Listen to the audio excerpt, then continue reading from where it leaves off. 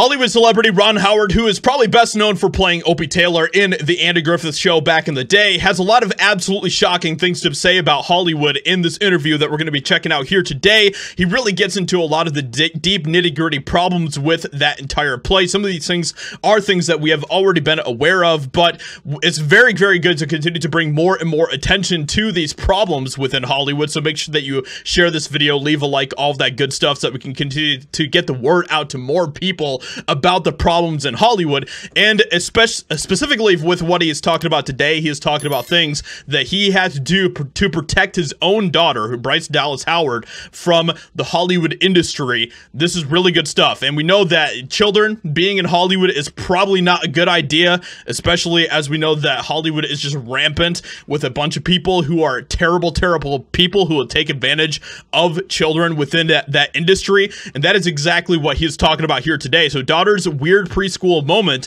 that caused Ron Howard to flee Hollywood and refuse to return to this day. So we can check out some of the stuff, but he really gets into it in this new interview where he talks about a lot of this. So Ron Howard explains why he refused to allow daughter Bryce Dallas Howard to be a child actor. So famed actor and Powerhouse director Ron Howard recently explained why he refused to allow his daughter Bryce Dallas Howard to become an actor during her childhood, and his explanation is a warning about the film industry. Please don't send your kids there, okay? Let's just say that, all right? It's not good. It's not a good idea. So it's possible for child performers to really find a lot that is positive within it, but it's fraught with landmines, Howard told the magazine, adding that he remembers his own parents being hyper aware of how he and his little brother Clint were being treated in Hollywood and the things they face as child actors.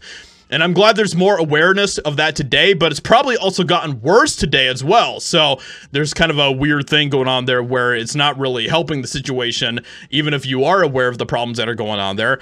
He was afraid his daughter would be forced to wade through comparisons between her work and his own if she were to join the industry as a child.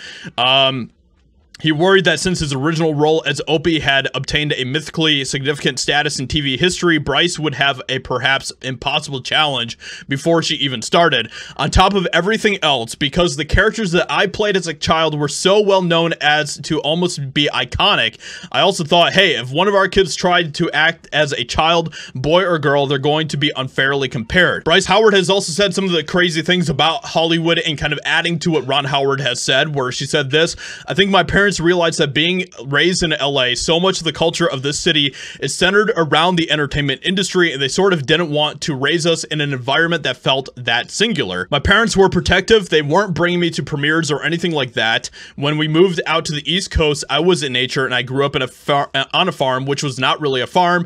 It was just some land with a lot of pets. My mom was really strict, and she was strict for a good reason. My parents weren't going to give us their money.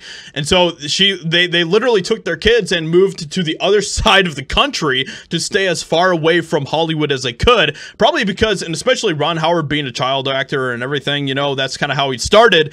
He probably is aware of a lot of the really nasty things that happen in that industry, and he did not want to have his children around that whatsoever. We've seen this happen with a lot of adults who have children who are aspiring actors, and it totally makes sense for why they wouldn't want to have their kids in that place. And especially with her kind of suggesting that they were protective, we've seen this happen a lot with other parents who are protective parents, and they don't want their kids to be in that environment whatsoever. Howard did not say it directly, but Hollywood has a long discussing history of doing terrible things to actors who are not of the age.